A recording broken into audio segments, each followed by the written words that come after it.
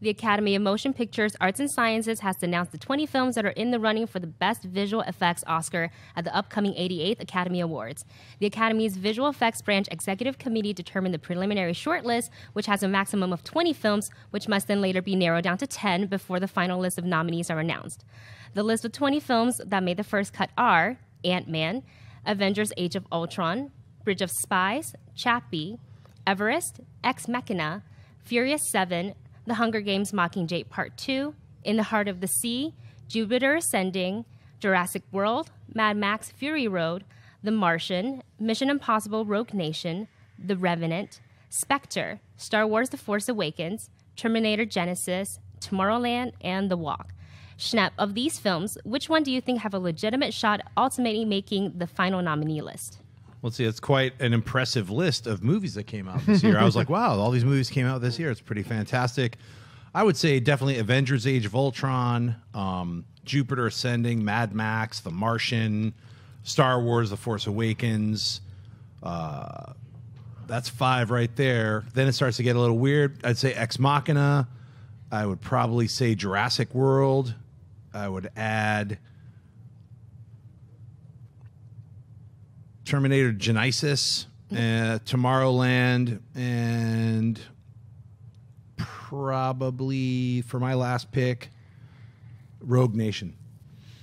All right, I'm going to go, the ones that I think that are going to, and you're a great list of stuff here. I'm going to go with Avengers Age of Ultron, Chappie, because remember, this is about the best visual effects. This is not about the best movie. And the visual effects in Chappie were jaw-droppingly photorealistic. Yeah, they were incredible. So I'm going to Avengers, Chappie, Ex Machina. Not a ton of visual effects in the movie, but really well done. Seamless, totally seamless. I'm also going to go with Jurassic World. Despite the bombastic nature of it, I never found myself watching Jurassic World and ever thinking, out of all those visual effect shots I saw, that doesn't look real. I never caught myself saying that once. I was really impressed with it. And, okay, there's a little bit of bias here, but I just got to believe, because it's ILM, Star Wars The Force Awakens will be in that. So the 5 that I think are ultimately going to be nominated are Avengers Age of Ultron, Chappie, Ex Machina, Jurassic World, and Star Wars Force Awakens. Christian, what do you think are going to be the 5 nominees? I think The Force Awakens for sure. I think The Martian will absolutely be nominated. Jurassic World, I agree with you, will be in there. I think Mad Max will be nominated. So is that 4? And then the last one, I would say, I mean, I'd like to see Everest, because the special effects were very so good, but I don't think so.